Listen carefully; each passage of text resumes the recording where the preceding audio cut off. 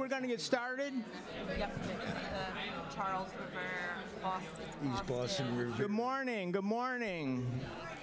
Please be seated. This is just like my class. You really listen to me well. Good morning. And welcome to today's symposium, Reimagining Criminal Justice in the 21st Century. I'm Mark Latham, and I'm a member of the faculty here. And among the courses that I teach is a seminar on the use of force as part of our Masters in Restorative Justice program. And it is my privilege, true privilege today, to serve as the moderator for our first panel.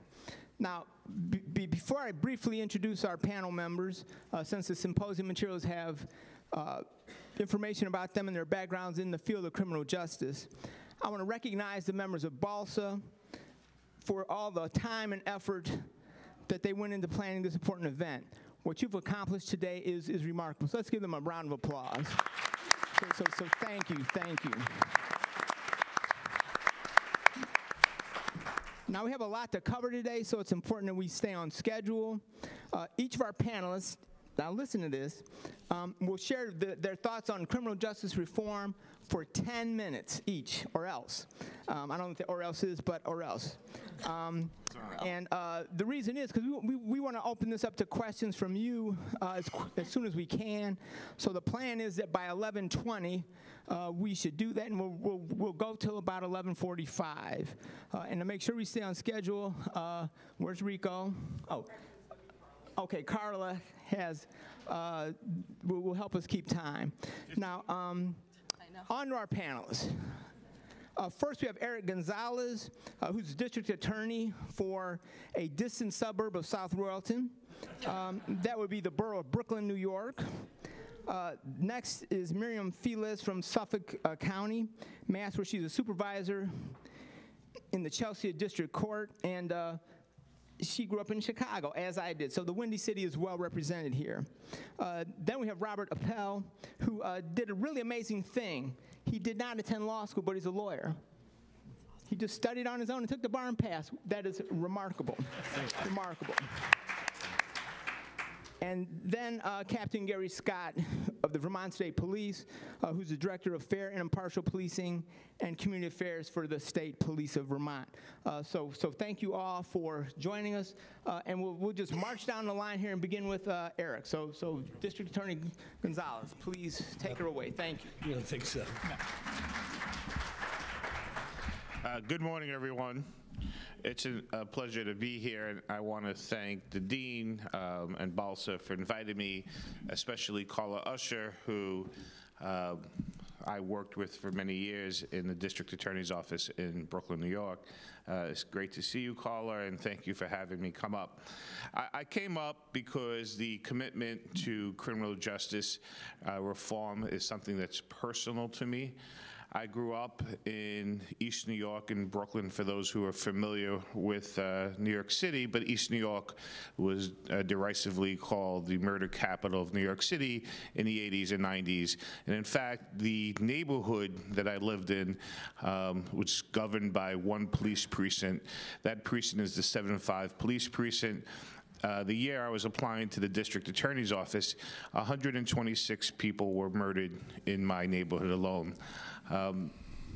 That caused me to become interested in public safety, but I lived in a neighborhood that obviously had a tremendous issue with violent crime, but we also lived in a neighborhood that was highly policed, and often the community did not feel that the police had the best interest of the residents that lived there. And so it's an interesting dynamic growing up in a neighborhood that you actually need safety, but don't trust the police to provide that safety. And that exists, unfortunately, today in many communities, especially communities of color.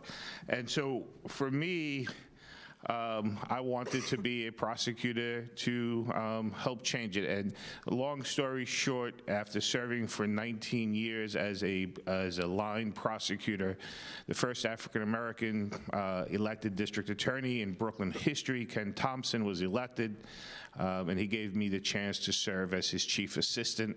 I was the number 2 in the office. It's a very large office. We range anywhere from about 525 to 600 lawyers and another 600 employees, so over 1,200 people work in that DA's office, and we annually handle about 100,000 cases. In terms of what happened is my former district attorney, Ken Thompson, passed away, and I was named the acting district attorney. I then ran for district attorney in 2017 and took office officially as DA in 2018. And the first thing that we did in Brooklyn is create something called a Justice 2020 plan. And that is a 17-point plan that was created by the community. So we heard our Attorney General here talk about having the community have a voice and help lead what safety and fairness looks like, what justice looks like for the community. And so that's what we did in Brooklyn. We got about 70 people, maybe more than that. They were people from all walks of life. They were academics and law enforcement and clergy and formerly incarcerated folks, and just everyone that we could think of, and said, tell me about reimagining the justice system. Tell me what you would love this justice system to look like. And they came out with many recommendations, and I adopted 17 of those recommendations that I would promise to get done in my first 2 years of office. So as we're in the beginning of 2020, we've completed 12 of the 17 recommendations.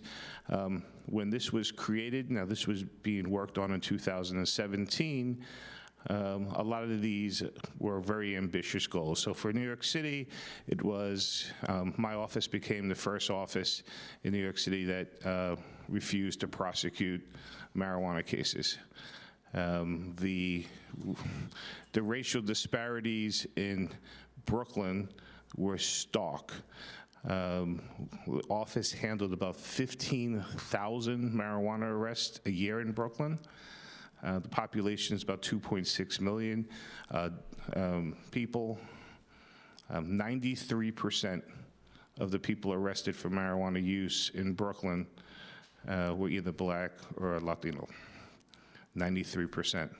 And so we know that marijuana usage was pretty consistent among races. It was just an enforcement practice. And so we began changing how we handle certain things. And I'm not going to get into all of Justice 2020. It's on the website. You can look at it. But it has four pillars to it. And I think the first one is the most surprising, which is we can keep our community safe by reducing incarceration. The reduction of incarceration, we believe, will actually keep our communities safer, because as TJ, Attorney General Donovan, said, we put people in jail for things that don't directly go to public safety. And we create a cycle in our communities of imprisonment and supervision and rearrest and recommitment into our correctional facilities, and this stuff is not keeping us safe. So we're doing things much differently in Brooklyn. We have something called Brooklyn Clear.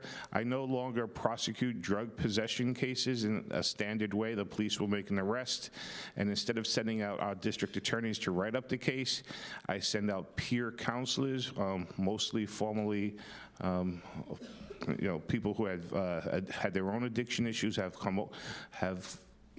been clean and sober for a long time, and they go to the precinct and they say, the district attorney does not want to prosecute this case, but you have to be willing to go into services. And they don't decide the services that day, because we have social workers who go in and meet with them and figure out what people's social service needs are. But last year alone, we were able to send 800 people directly into services from the precinct. We do this in cooperation with the police department in New York City. These are people that were never processed into the system and went directly into services. So when we talk about collateral consequences of convictions, there's also collateral consequences of being arrested. And this actually prevents anyone from getting, fingerprinted, put through the system. There's no need to get a lawyer at arraignments. There's no need to go through a court system and plead guilty to then get services. This is completely outside the justice system. And I think as we reimagine our justice system, and I think this is a huge point, and I think, again, TJ mentioned it, we have to shrink what prosecutors do, right? Instead of sending the case before a judge to get someone services, we could do this outside of the justice system by working with partners in our community. And that's the second prong of Justice 2020, is engaging the community as true partners. We don't know everything. We don't have all the answers in our justice system, but communities can get it together with help and money and services. They can figure out what safety and justice and fairness looks for them and how they want cases handled. So we're sending cases back. People get arrested for shoplifting, a low-level crimes in Brooklyn, trespass, not in someone's house, but let's say on property. And we send them back to community leaders who figure out what programming and what services they can look like, and they take on the responsibility of keeping that person with them. And so they're supervising them within the community, but outside of the justice system, and keeping them close to home, keeping them with their families, helping them get employment, helping them get through school. And what we've seen in Brooklyn is,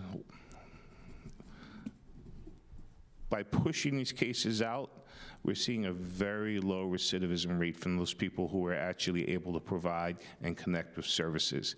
And so that is counterintuitive to a lot of people who have grown up that the way we keep people safe is by locking folks up and keeping them in jail. But we all know, if we're honest with ourselves, that jail destabilizes people. People who go to jail lose the things that we know cause people to desist from crime. They lose jobs, they lose housing, they're often separated from family members and people who love them. And so all of those things actually don't keep us safe. They cause people to get into a cycle of criminal justice involvement. And so one of the things we're trying to do is shrink the size of our justice footprint. Not every arrest needs an intervention by a district attorney or a court. Sometimes the arrest is enough with a some sort of provision of services or the need, the opportunity to get services. And we're fortunate in Brooklyn. We have a lot of resources in New York City, so we're able to provide a lot of those resources. But we have to also make sure in communities that don't have those resources that we're saying to our elected officials, we don't need more money for jails and prisons. We need more money to make sure that we can provide these services for our community members. And the third prong of this is by freeing up our prosecutors from not handling cases that are not directly involved in public safety, focusing them in on the drivers of crime. Now, there's a really extraordinary thing. Like I said, New York City has a lot of violent crime, like a lot of big cities. It's safer than most. It's the 8th safest state in the country. But we actually use our assistant district attorneys to focus in on the true drivers of violent crime. And that's how we've been bringing the homicide rate down. So I told you about, in Brooklyn, my neighborhood had 126 homicides when I was applying to the DA's office. Well, last year we had 7 in that same neighborhood. And yeah, you could clap to that, because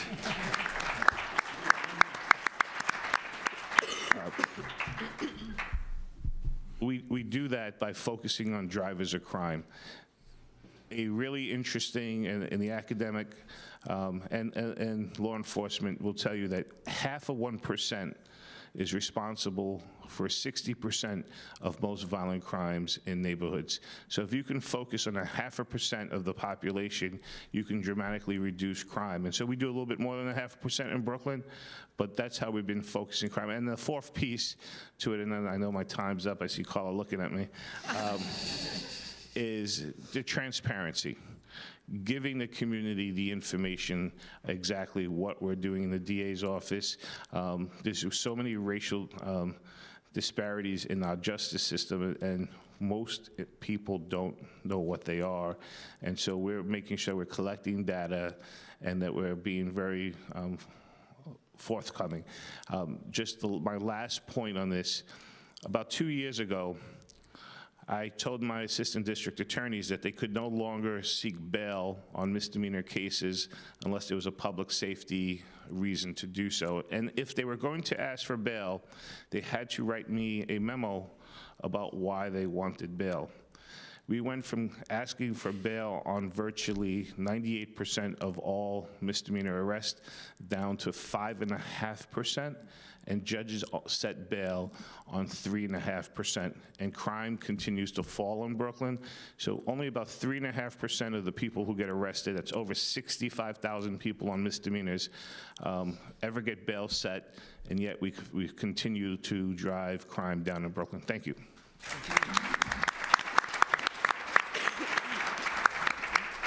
Myriam. So bear with me, I'm a little under the weather, so if you can't hear me back there, just raise your hand. I'm honored to be here. I'd like to thank Balsa and the Vermont Law School for giving me this opportunity, as well as District Attorney Rollins. I'm here in her stead to represent the amazing work that she's doing in Suffolk County in Massachusetts. Suffolk County represents Boston, East Boston, Winthrop, Chelsea, Revere, and some state police properties. For me as well, prosecution, criminal justice reform is a very personal topic. It's something that, as a Latina from the south side of Chicago, I grew up in a neighborhood that was riddled by violence, gangs, tensions between law enforcement and the community. It was an immigrant community, so I obviously saw what we like to call collateral consequences, but they're not so collateral when you're talking about opportunity and people's liberties and freedoms, but how the criminal justice system actually impacts people's everyday lives and their opportunity to advance to get housing, to get affordable health care, to get education, to actually make a difference in their own lives and to move forward. So for me, the way that I saw wanting change and wanting to implement that change in the criminal justice system that I was seeing that seemed unfair and disparate was to become a prosecutor. And back when I wanted to do it, although it's not as long ago as some of my colleagues, but it was still anathema. People were very much like, you're Latina, you're a woman of color, why do you want to be a prosecutor? And my response to that was always, prosecutors have a tremendous amount of power. We make charging decisions, we make decisions about bail, we make decisions about sending people to jail, we make decisions about connecting people to services, whether to charge, whether not to charge. And with great power comes great responsibility, and I thought that that was probably the best way for me to use my perspective and where I came from to implement change in the criminal justice system. And now, 7 years into being a lawyer and being a prosecutor, I have the honor of doing that under Rachel Rollins, who actually ran and was elected on a platform of criminal justice reform. And very much like District Attorney Gonzalez and some of the comments that Attorney General Donovan made, her platform was, I envision prosecution, a system where we're reducing incarceration, we're rectifying longstanding racial and ethnic disparities. We're implementing diversion and alternatives to prosecution. So prosecution's not just about charging someone and convicting someone. It means a lot more than that. Focusing resources on violent crimes and actual public safety concerns, and ultimately also breaking down barriers between law enforcement and the communities they serve, because that ultimately results in greater participation from the community in solving unsolved, homicides, for instance, and other perpetrators of violent crime. So DA Rollins came into office, and the way that she did that was she convened a team of researchers and data analysts and individuals who could put together both social science research and crime statistics and figure out what's going on in Suffolk County, what kind of crimes are impacting our neighborhoods, how are we currently prosecuting those crimes, and what can we do to do a better job at that? What can we do to ensure that our communities are safer, but also that we are not creating, individuals who can't be productive members of our society? And a big part of that is, as Attorney General Donovan said earlier, you have a record, and all of a sudden, you can no longer access housing, you can no longer get employment, you can no longer vote. And what does that result in? A revolving door of the criminal justice system, ultimately. And that's one thing that we want to stop. And the only way to do that is to shift our focus and our approach to prosecution. And that includes essentially decriminalizing poverty, decriminalizing mental health illnesses, decriminalizing substance use disorders, because oftentimes most of the crimes that are being prosecuted are not driven by a criminal intent of any kind, but rather these underlying systemic issues of opportunity, access to services, and things of that nature. So as a result of convening this team, essentially, of researchers and people to troubleshoot, ultimately, DA Rollins put out what she calls the Rollins Memo. I would invite all of you to visit the website and actually read it. It's a 66-page document, but it outlines her vision, and then it also sets forth how she's actually putting this into place. And that's essentially, she created a list of 15. During the research, what came about was that approximately 60% of the cases that were being charged were limited to 17 low-level nonviolent offenses. So let's look at what those offenses are. Do we really need to be putting effort into prosecuting those versus connecting individuals to community services and wraparound services to address underlying issues? So in creating that policy, essentially, she calls it a do not prosecute list, where the presumption is those different crimes are not going to be prosecuted, but instead we're going to connect people with substance use counselors, with housing, with education, in order to address underlying concerns rather than hold people on bail, put guilty convictions on their record for essentially crimes that are the result of things that they're suffering from as a result of their circumstances. So for instance, trespass is one of those crimes.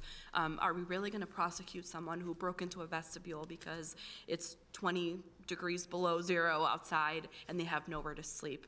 Are we going to criminalize and convict someone for having possession of crack cocaine where, they've been homeless for a long time, became addicted? What are we really doing to help individuals and stop the revolving door of recidivism and actually giving people an opportunity to succeed and do better? And she implemented the policy in April of 2019, so it's coming up on a year now, and we've seen the true effects of this. It allows prosecutors to focus on crimes, violent crimes. It allows individuals to get a second chance at life that they may not have otherwise had. There was talk earlier about we see a police report, we see a BOP, a board of probation record, and that dehumanizes individuals. So what we've started to do is we have a conversation with attorneys and we're like, talk to your client, talk to me. Tell me how we can make this better. What can we do? Judges aren't always happy about it, asking for a second or a third call on a case, but it makes a huge difference when you're able to look across the aisle and know this person's story and make an informed decision about what to do and how to help. And ultimately, what we have seen is that not only has overall crimes in that area decreased, but also crimes and violent offenses have also decreased.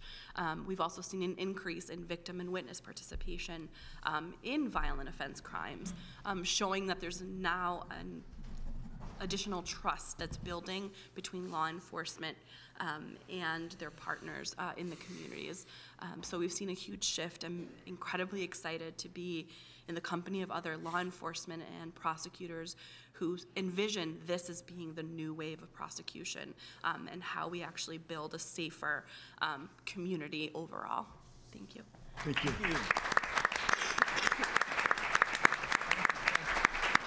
Robert. Thank you. Good morning, and thanks to Carla and Balsa for inviting me. I, too, am honored to be here. I am here as a Vermonter by choice. I came here 50 years ago. It was a very different place.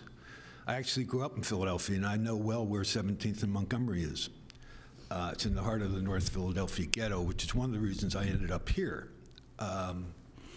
I was involved in supporting black activism in Philadelphia in those days, and I had, anybody remember Frank Rizzo? Yes. Mayor. Yes. Well, he was the mayor, but prior to that, he was the police commissioner. And he was really at war with the people of color in the city of Philadelphia. And I had cops draw guns on me. Fortunately, my brother was kind enough to keep me from going after a cop with a log chain when I was 19, because I was tired of being pulled over because I was a long-haired hippie. So when I came here, and it's great to hear from Eric and Myriam about big city. We're 620,000 people in this state. And like I say, it's a very different place now than it was when I arrived in 1970. It's refreshing for me to look around the room and see the number of people of color in the room, and I encourage those of you who are students of color to think about staying in Vermont. We have very few attorneys of color, and we have more and more defendants of color. And I heard repeatedly, I guess I'm the token criminal defense attorney up here, which I'm fine with, from defendants of color. I'm not going to risk my fate with an all-white criminal justice system. Don't see anybody of color on the jury panels. The way we pick jurors is still, to the best of my knowledge, licensed drivers and people with landlines. You're going to get a certain population. When I look around the room, I see more people of color here now than I did in my first decade in Vermont. It's true. And the storekeep in my little town in Cabot, Lower Cabot, would refer to black people as spear chuckers and think nothing of it. Like I say, it's a very different place now. My neighbor, who was a very good guy, ended up being a lay minister. He did not see a person of color till he was in the Army. He grew up in rural Vermont in the 50s. Didn't see him on TV. They didn't exist. But that's changing now, and it's changing more dramatically in Chittenden County, which is where an effort was made 15 years ago, and there are people in the room who joined in that effort, Professor Seguino, T.J. Donovan. I'm not sure who else is here. My vision's not what it used to be, but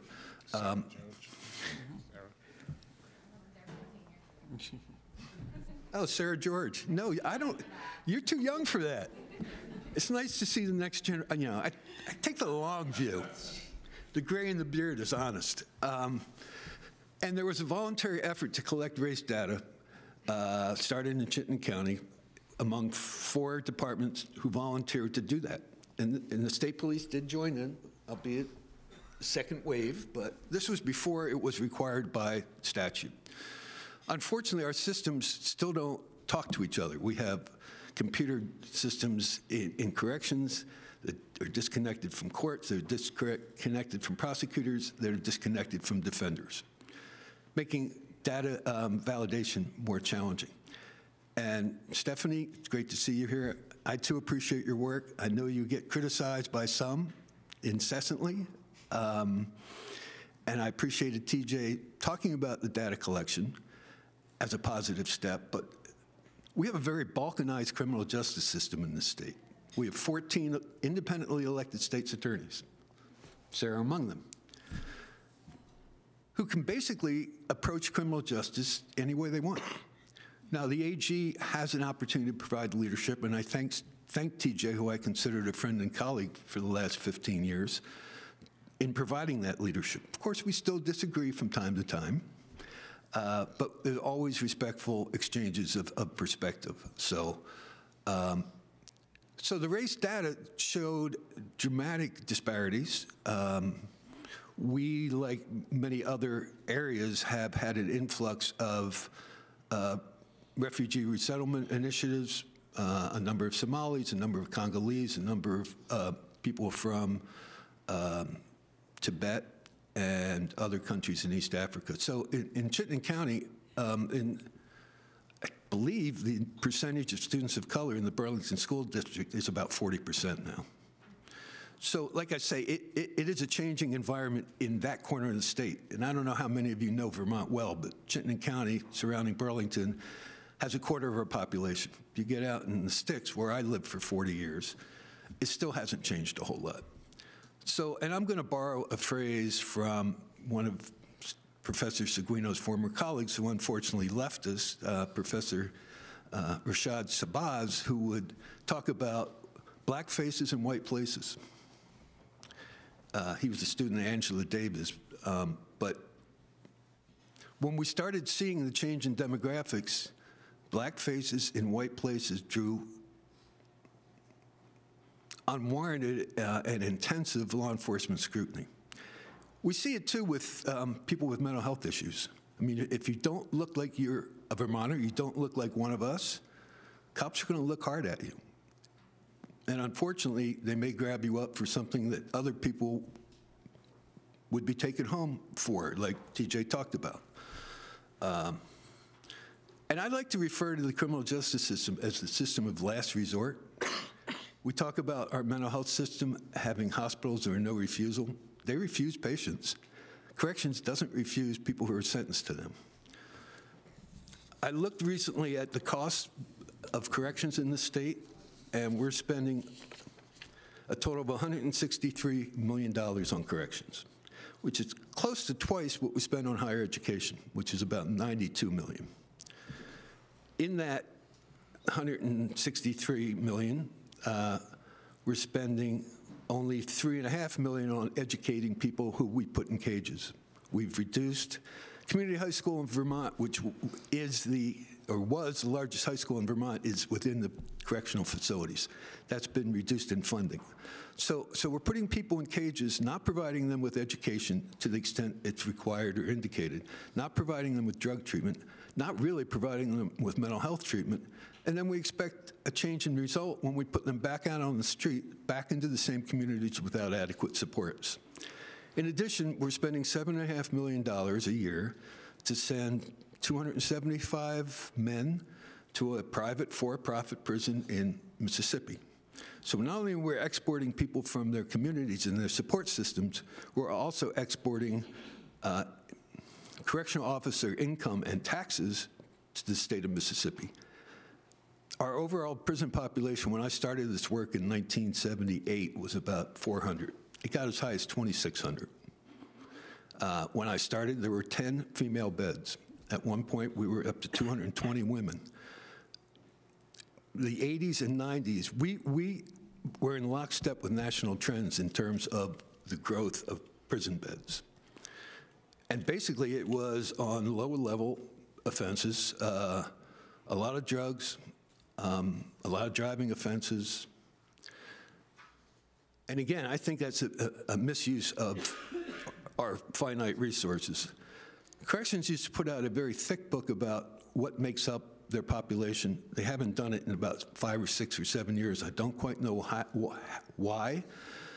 But one of my favorite pieces of data when they put it out was of new male admissions under age 22, 90% were high school dropouts, and of that 90%, half were on individual education plans, meaning they had learning disabilities or some other form of disabilities.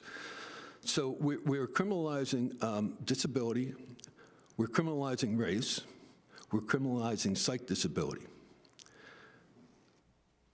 I really appreciated Eric's comment about trying to keep people out of the system by referring from precincts. You have one advantage, you have one department that you can work with. In Vermont, there's about 75 different local law enforcement agencies. When I talk about balkanized, I mean balkanized. There's been a trend in the last decade or so to have model policies that are required to be enacted by each agency by legislative fiat. And that's starting to solidify, but different prosecutors, different police agencies have different philosophies about criminal justice reform. Some are very much on board, some are not. It leaves us with a very checkered and unpredictable system, and we do not provide meaningful pre-trial supervision. This is my confession of a defense attorney. Once you bring somebody in the system and you assign them a lawyer, my job is to try to minimize the impact on them. So what do you do when you're arraigned? Enter a not guilty plea. What do you do when the next time you come back for a calendar call in a month? You reinforce that. In my view, the time to grab hold of an individual who is exhibiting problems in the community is at the time they are found to have been in that situation, in a jail cell, in a hospital, realize that they can't continue to live the way they're living. That's the time to make referrals to community support services, not after they've been in the system, because, as you both have said, once you're in, it's damn hard to get out. You're tarred with a, even without a conviction, you have an arrest record. And the collateral consequences, again, that was an enactment by our legislature. Now, when you plead out, you have to acknowledge these collateral consequences. And there's like 12 that are listed, and it's probably more like 200 that we don't know about. I mean, everywhere you turn, you're up against it because you've had criminal justice involvement.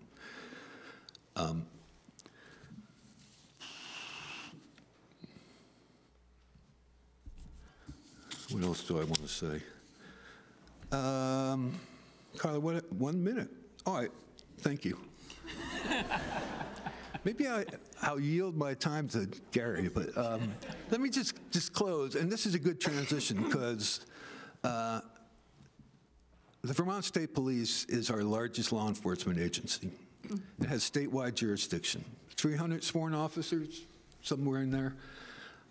I take my hat off to the state police, not to say that there's still not more work to be done, but Major Jonas, who was Director of Fair and Impartial Policing before Captain, thank you, Captain Scott took over. There has been a real commitment by the state police to breathe life into these policies.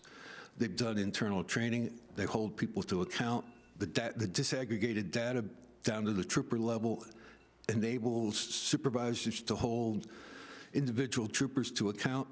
To me, that's a model for the other 74 agencies. We're not there yet. There's much more work to be done, which is usually how I end these conversations. So let's keep doing the work, and thank you. Thank you, Garry. Thank you, Robert. Captain Scott. I am not a lawyer. Proud to say. Again, thank you very much for inviting the state police to be here, Carla, the law school. We're really happy to be here and to talk about what we have been doing for about 15 plus years in the area of fair and impartial policing. Major Jonas is here. She was the first director of fair and impartial policing for the state police. I'm the second. I think we're the only state police agency in the country that has this job title. And it's based on the commitment that we've had since about 2006 to really be committed to how we are dealing with our communities, of everyone who comes to Vermont, lives in Vermont, and how we really can work with everyone and make sure we're doing it the best way we can. And as Robert just said, there's always more work to be done. We're not ever going to have a flag in the ground say we've made it. So there's just it's a big commitment, and we've been involved in it for a long time. So a little bit about the agency. We have about 333 sworn members. We have 3 divisions. The Field Force Division is the uniforms you see around, the marked cruisers. We have a detective division. which is known as BCI, all the major crimes. And then we have support services, which Major Jonas oversees and I'm part of, which is basically the training and recruitment and computers and all of that type of stuff. It's the back-end support services for the agency. And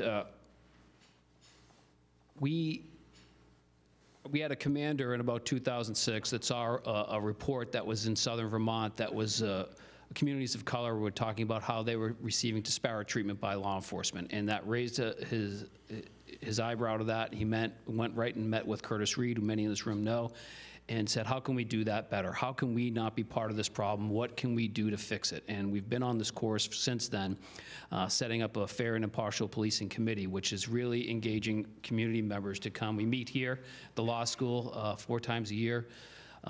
And it's community. Robert's been to that. Stephanie's obviously been a big partner of coming to that. As many people in the room have been to that meeting throughout the years. And so that sort of set the signals of what we needed to do internally to change the culture within our agency. And the big part of that was senior leadership. If the senior leadership is promoting that message down to our members, it's going to really resonate with our members of what the culture is of what we want to have in our agency. So language, terminology, recruiting, how do we hold people accountable, all those things started to take shape over the years, and we continue to be a work in progress in how we can do that. But so I'll sort of cut through some of one of the things that we continue to do. So recruiting and hiring has been a big thing.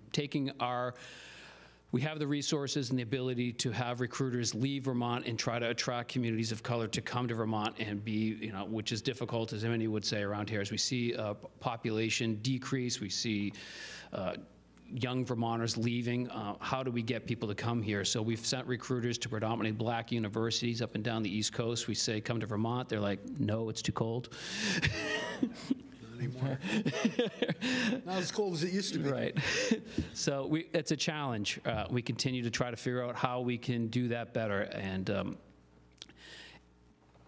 while we continue to try to get people up here, when we looked at our recruiting process, we have to take a look at the tests that we administer and the biases that are involved in that. We see that members for the state police, the applicants that are taking it, 50% people of color fail the test. And so that's an issue that we continue to dive into and figure out why that is happening.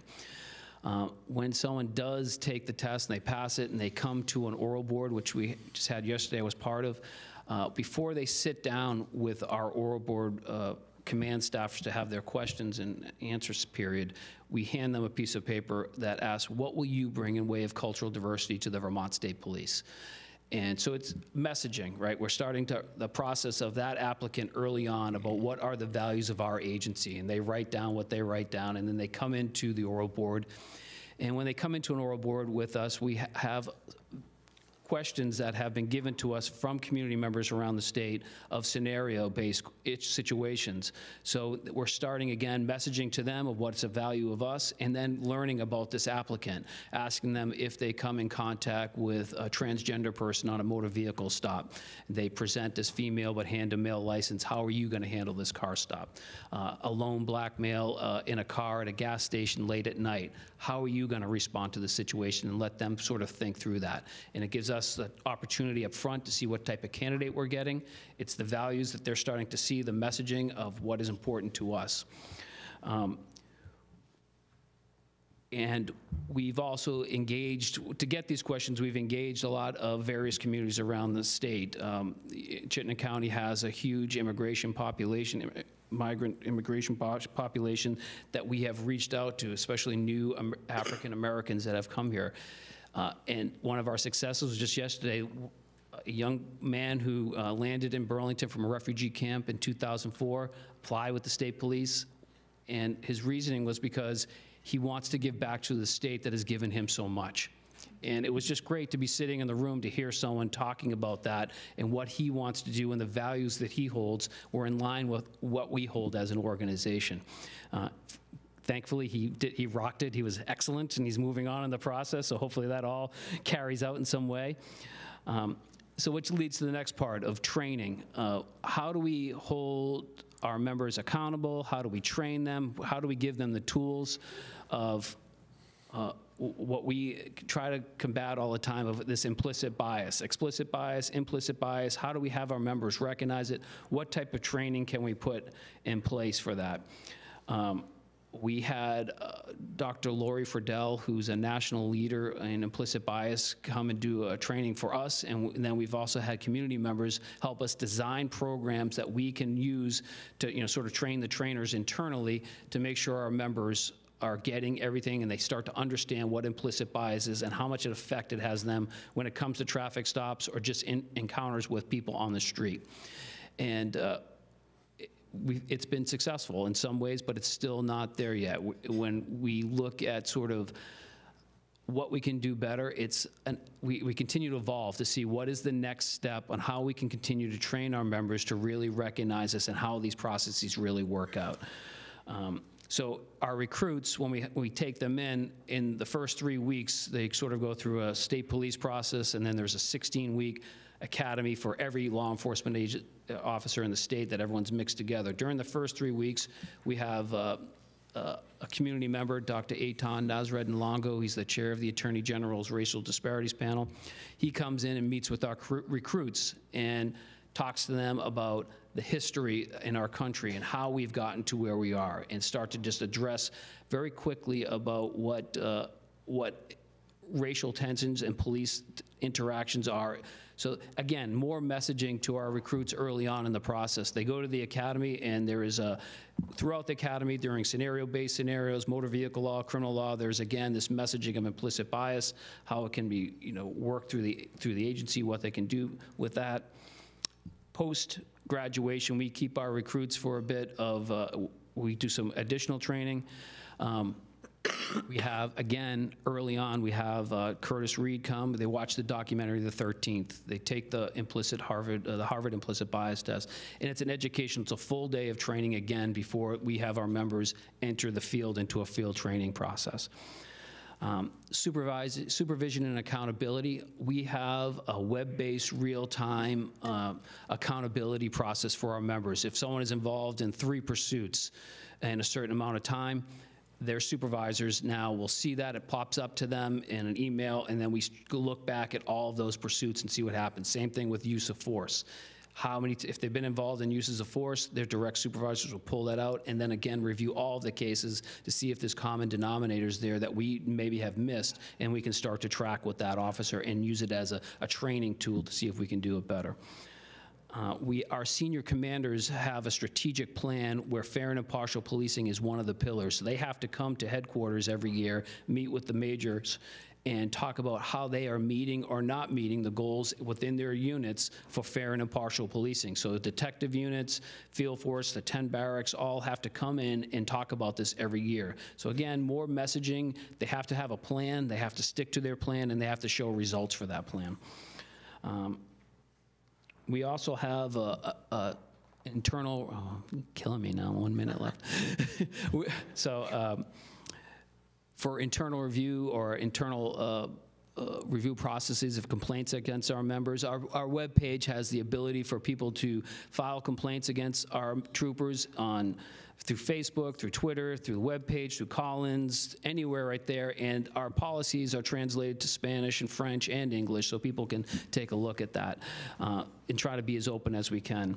Outreach to marginalized communities has been one of the things that I've really been tasked with and done a lot of work with. I have a group of tribal leaders that are in Chittenden County that I can meet regularly with and speak with when we do have tragedies. So we've had several young people drown over the last several years that are new Americans, and the language barriers and the culture differences that when we were able to have the informal leader from that community meet with the detective before going to the family's house to make those notifications, it has made that process go so much more smoothly and developed the trust and transparency that we've heard about. And that's been a big part and a big success for us coming out of these tragedies. So And the last thing, traffic collection, that is something we look at. We release every year. We put it up on our website for people to see and analyze and look at. We look at Stephanie Seguino as a partner with us. We don't always agree, but we definitely hear the message, and she's pushing us in the direction,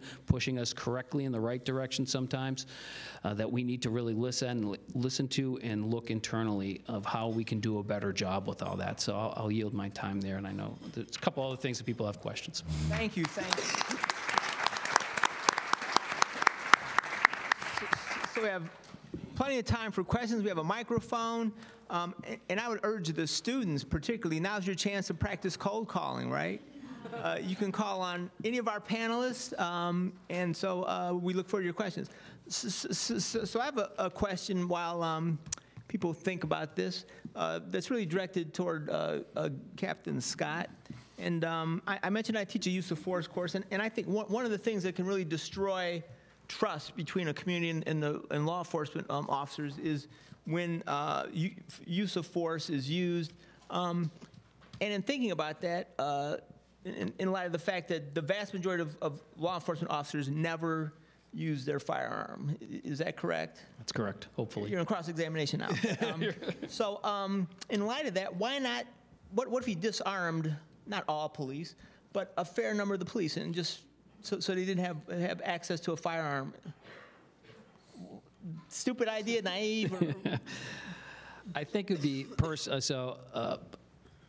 that's not my area of expertise, use of force and all that, but so I'll go with that. Vermont, that I think would be pretty difficult. I worked night shift for 10 years in Lamoille County, as TJ was talking about, Chittenden County, northern Vermont, and it was almost every car stop you make, there is a firearm involved in those car stops because, as many of you know, Vermont, that we have firearms everywhere. So that would put it at an immediate disadvantage in some of those cases. So obviously, I've never had to use my firearm, and it's always gone well, but I think that would be a lot more difficult and we work by ourselves. So I would cover Lamoille County at night by myself and with maybe Stowe police officer and a Morrisville police officer. So 3 police officers covering an area geographical size, almost the size of Rhode Island.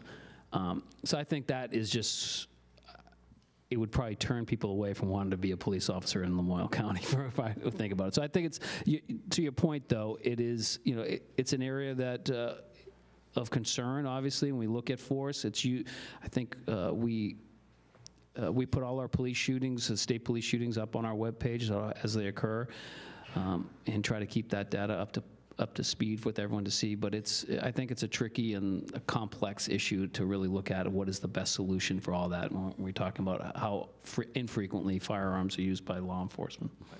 Thank you. Questions from the audience?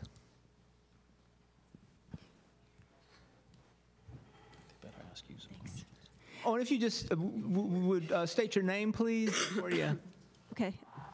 Kim Anderson, and I work in the field of restorative justice.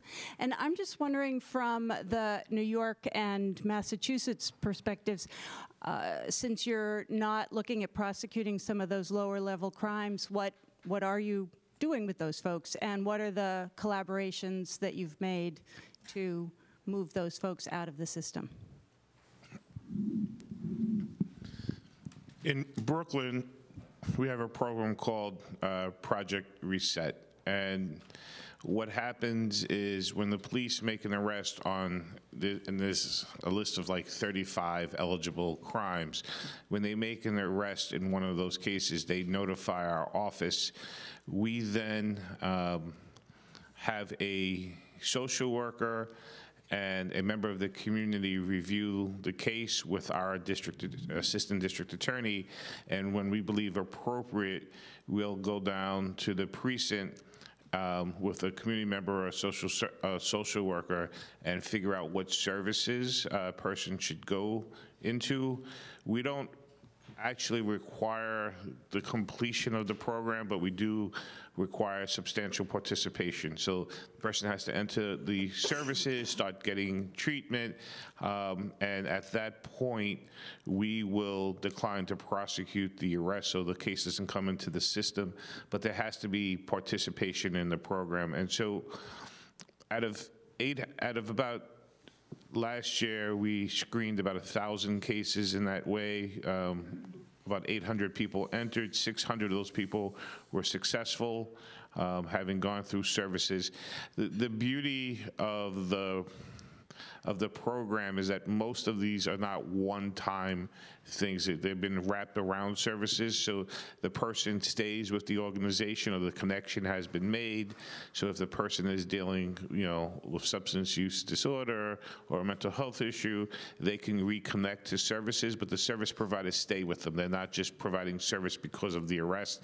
They're kind of being assigned to that service provider. And so that is kind of the goal, is to get services at that moment. And really, the belief, and I should say that I'm lucky because our police department is participating and cooperating in this process, is that person is at the lowest moment, right? The officer has just put handcuffs on them, has dragged them into the system, and now they're about to spend possibly 24 hours in lockup before they see a judge.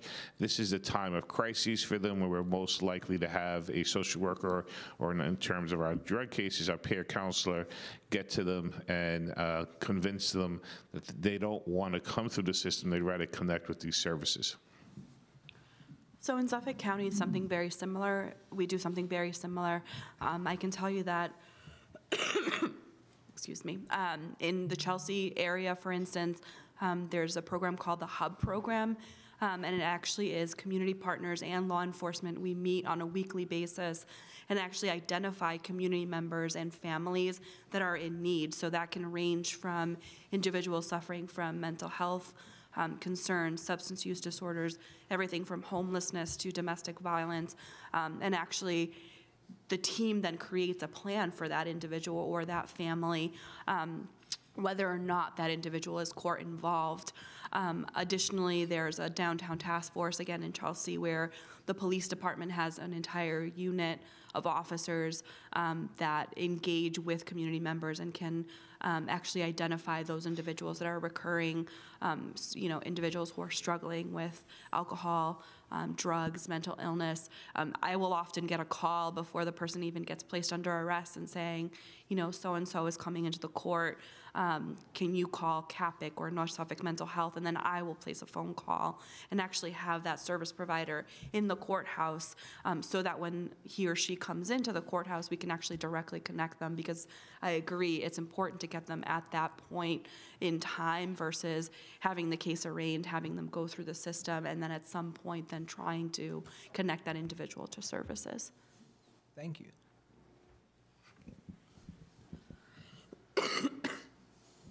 I can't tell if it's on. Okay. I'm concerned specifically about restitution. Your name? Oh, I'm sorry, Mary Lynn Isham. Thank you. I'm concerned specifically about restitution and asking the folks from other states, do you have data on the repayment of restitution of folks who are in the system, have gone through the system, but have had their cases expunged? Vermont's having some dialogue right now about expungement of cases, and restitution is where my focus is because of the work I do. Restitution to victims? Restitution to victim survivors due to the losses, financial losses caused by the crimes committed. So restitution is often used when we're, I didn't speak about this, but we do have a restorative justice program that we use in Brooklyn, and largely in part of us, believing that a person has taken responsibility and is, being accountable for the harm that they've caused. They are often asked to pay restitution, and that is something that is monitored. We have an office within our courthouse that continues to work with people who have come through the system to make sure that they continue to pay their restitution. It's often, over a period of time. But generally in our, generally, you can't get your case expunged. We don't really have expungement in New York State, but we do have sealing. But generally, you can't get your case sealed unless restitution has been completed. So that is something that has to be done first. New York State has very stringent laws on what cases can be sealed. It has to be over 10 years old. You can't have more than 2 have been convicted more than twice. There's a number of rules, but one of the rules is that all restitution has been paid before you're eligible. The only expungement we have at all in the state is for marijuana offenses, but all other crimes, the best we can do is have a record sealed. Difference is that record still exists for law enforcement purposes, as opposed to the expungement really wipes out, erases that conviction. And it's very similar in Suffolk County. I think one thing that we can't overlook, however, is that oftentimes individuals don't have the ability to pay. And so it's walking that fine line of someone's been victimized and suffered some harm, but at the other side you have an individual who just simply can't pay. So it goes back to, okay, is there a way for us to help this individual find employment and get a job and at least make some payments towards that restitution? But at least in Mass, there is a hearing about whether or not an individual even has the ability to pay.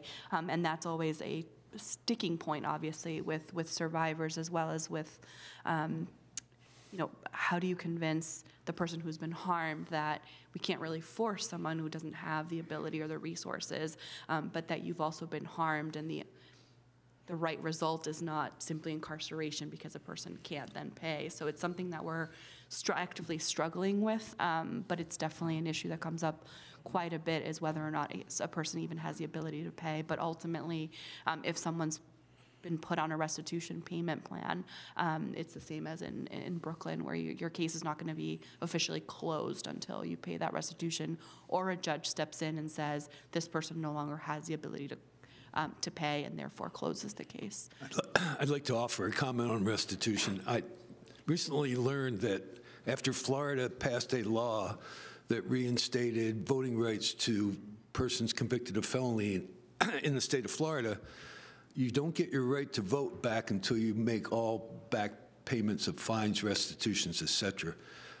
By memory, about 1 in 10 African-American men in Florida are disenfranchised based on felony convictions. So if you think about Florida being a swing state and the efforts to suppress voter turnout among certain communities, I agree with Myriam that, if somebody doesn't have an ability to pay, is it really just to take away a fundamental right to vote? I don't think so.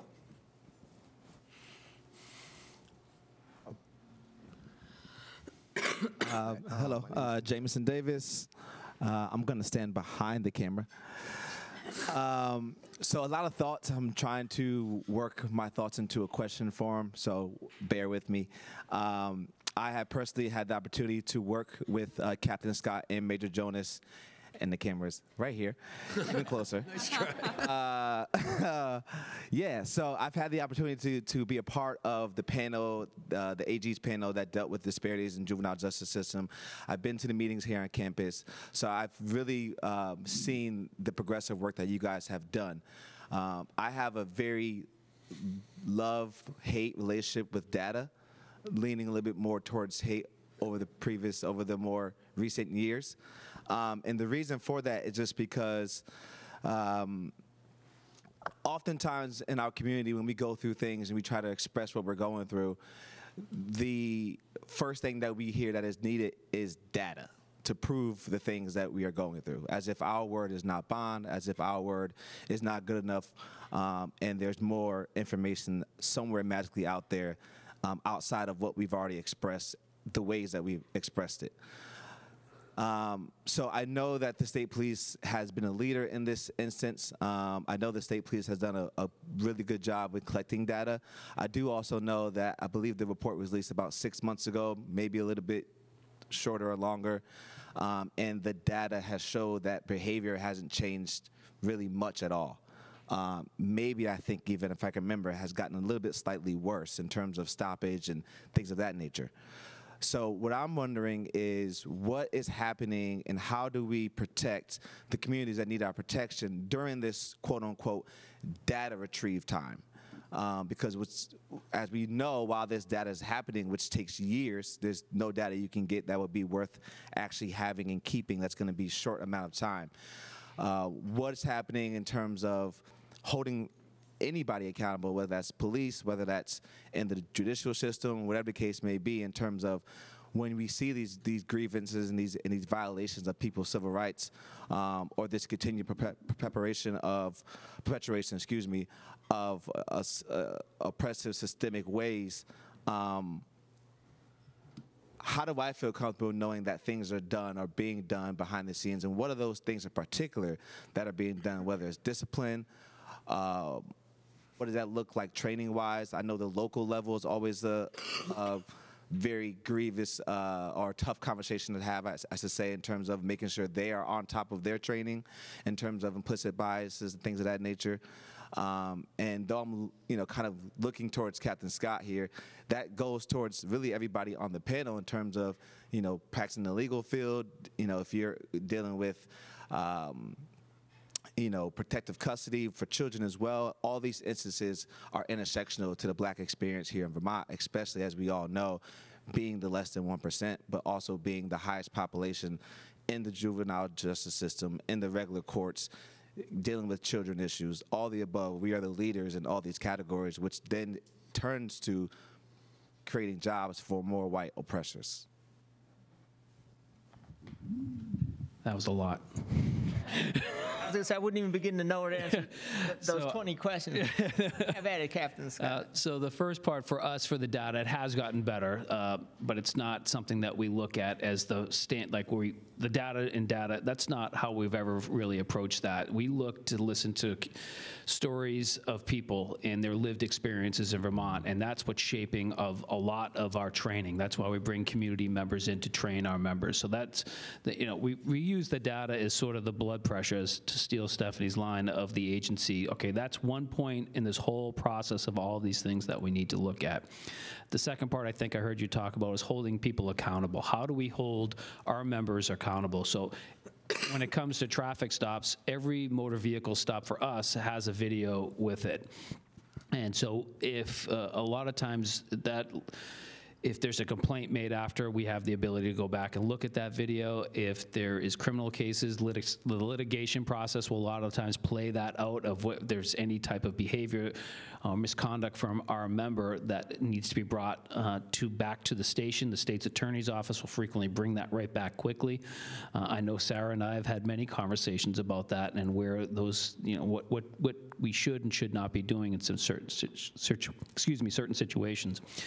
We do have a very robust internal affairs process that's legislatively mandate. So we take, people can, as I said earlier, people can complain in a number of ways. And when they enter in, we're able to review that internal complaint, and through the process, it ends up with our Commissioner of Public Safety is appointed by the governor. It's a civilian. We have a civilian oversight, the State Police Advisory Committee that looks at every internal affairs, and then they guide us with the making sure the recommendations that are provided are appropriate for what has happened in that complaint. And then accountability just at the very basic level of hearing complaints that come in on troopers, reviewing videotapes, reviewing their cases, and seeing what can be done. So a lot of times it's not discipline, it's a corrective action that needs to be taken place with individuals of how they engaged into traffic stops or encounters with the public. So, if I may add, that's an internal effort to promote accountability. There are certainly external procedures available to folks in Vermont.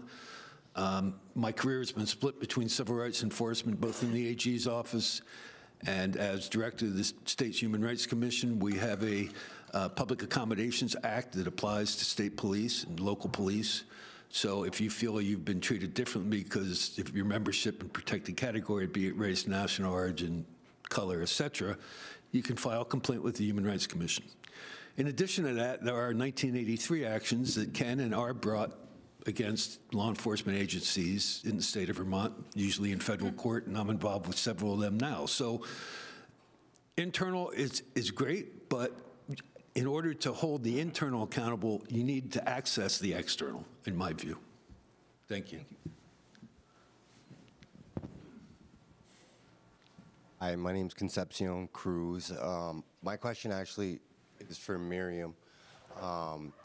Actually, I wanted to applaud all you for the changes that you're trying to implement for what I refer to as human rights.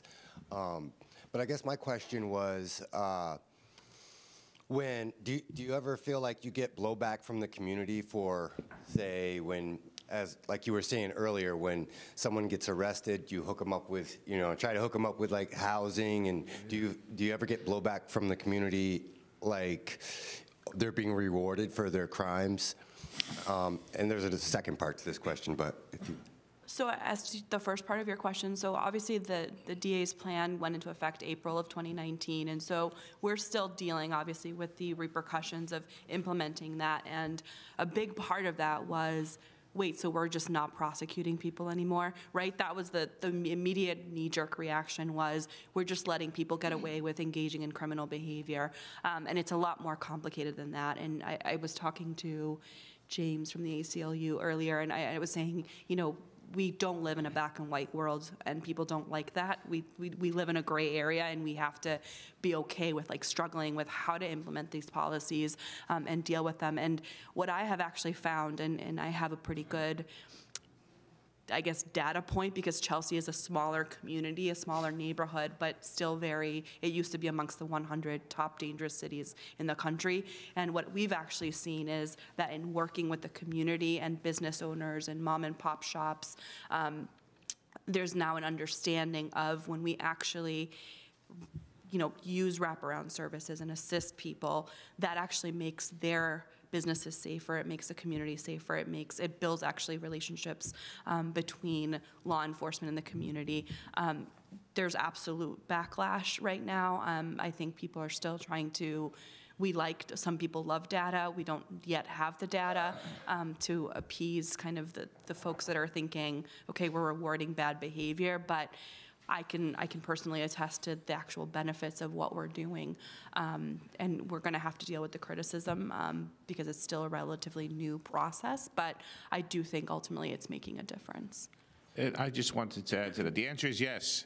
A lot of people, we have a program in my office where we work with a program that's educating people in prison. And I was at church and speaking about the program and how this allows us to help with reentry, and the recidivism rate for those folks who are in prison and get their degrees is so low. And someone said, well, I have to pay for my kids' college tuition. Why do we have to give people who've been convicted, free education? And so there's always going to be those who think we're rewarding someone by providing services or helping them, but obviously those who are committed to this work understand that this is how you prevent and have people desist from crime, is providing the services that often led them cognitive behavioral issues or other issues that led them to commit crime in the first place. And if you don't deal with housing, if you don't deal with helping getting employment, my office helps people get jobs. There was another person who was very critical. I had a man who was arrested, and we were able to get him into a driving school program that cost about $5,000. The person donated it to our office so he could get a CDL, and so now he has a great job.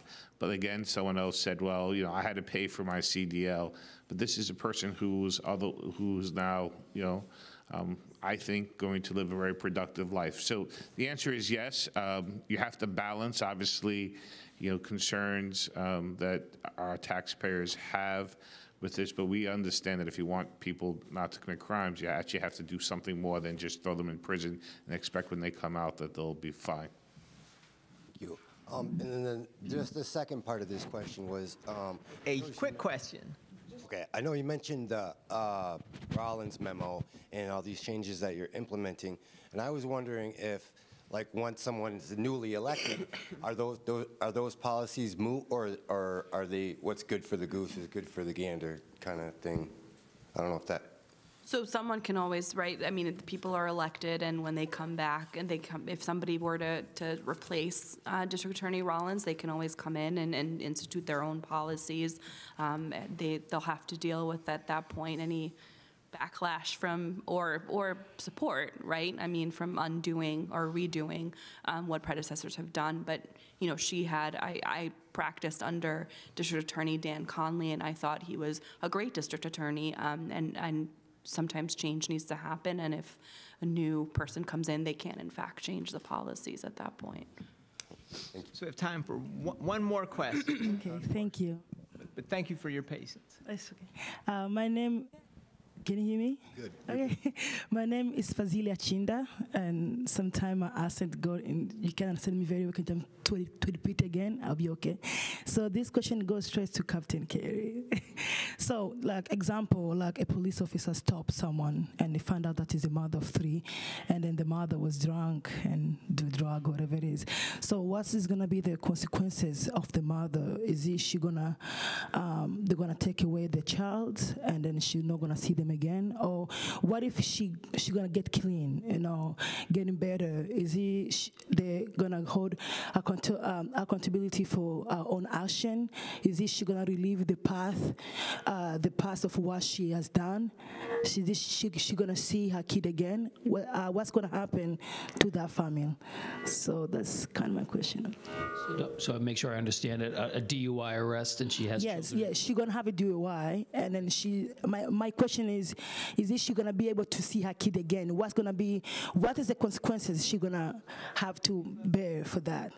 Because she's gonna see the mother, even though she made a mistake, but there's any possibility that she's gonna be able to go back to her family again because she was drinking and do drug at the same time.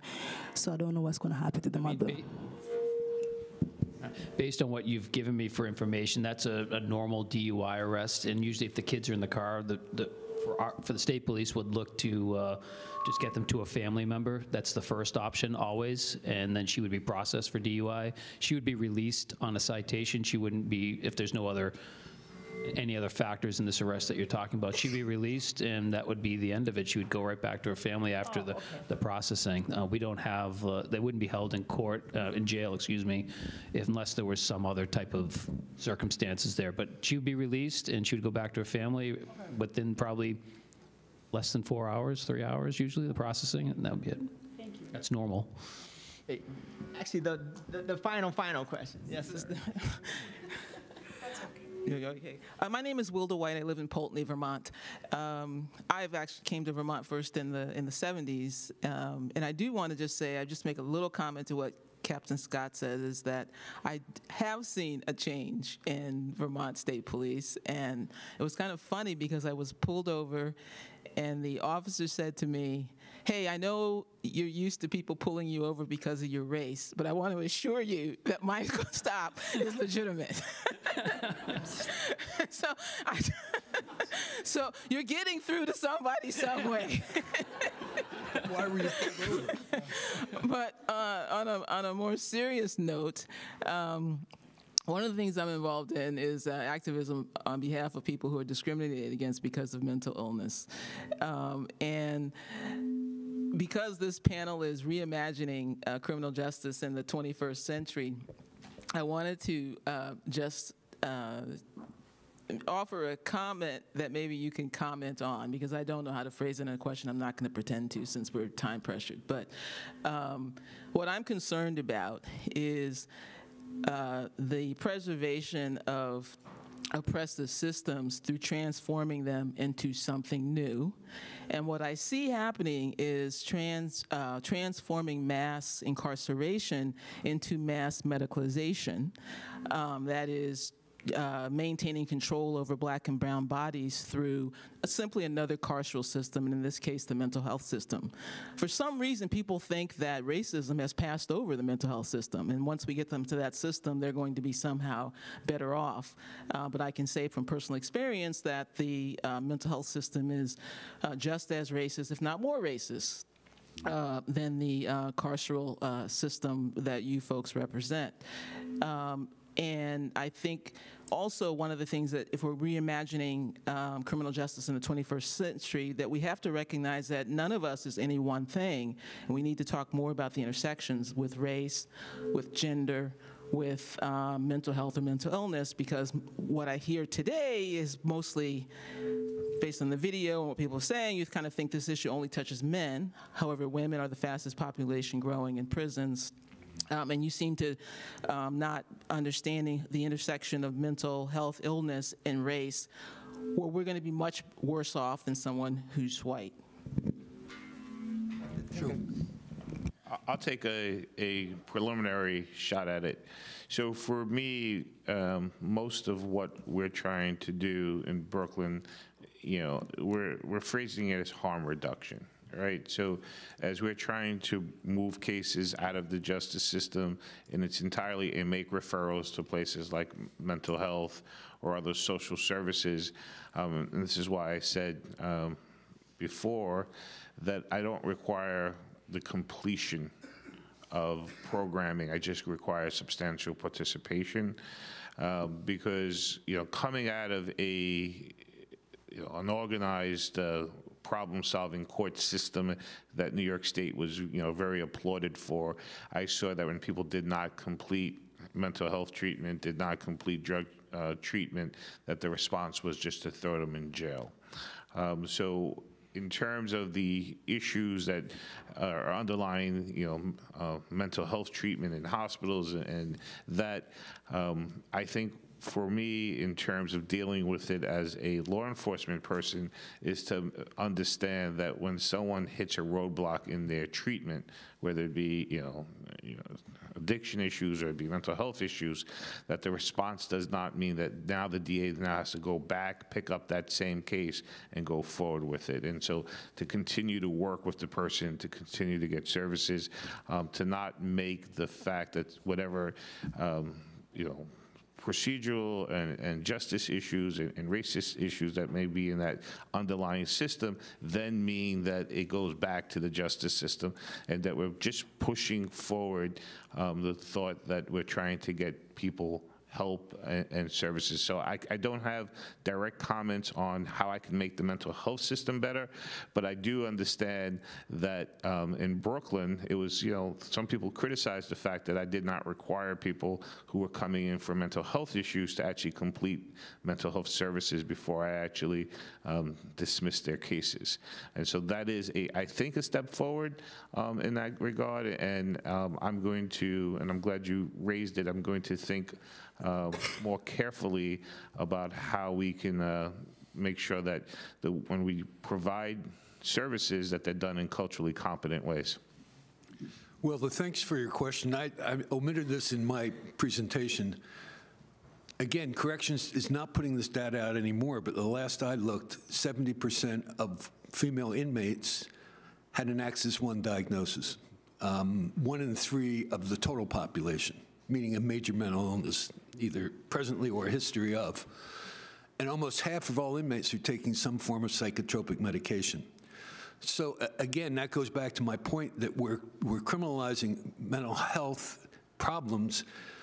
We're not investing in community supports. I mean, women now cost $70,000 a year out of that what did I say, 165 million? Those dollars could be better spent in community services that are culturally competent, that are trauma-informed, that promote better outcomes than putting people in cages. Thank you. Thank you. And let's, I want to thank the audience, and I want to thank our panelists for a very interesting discussion on this very important issue of criminal justice reform. Carla, lunch now? Yes. So lunch is served, so thank you, panelists. What's your question? No, I was hoping to get some questions.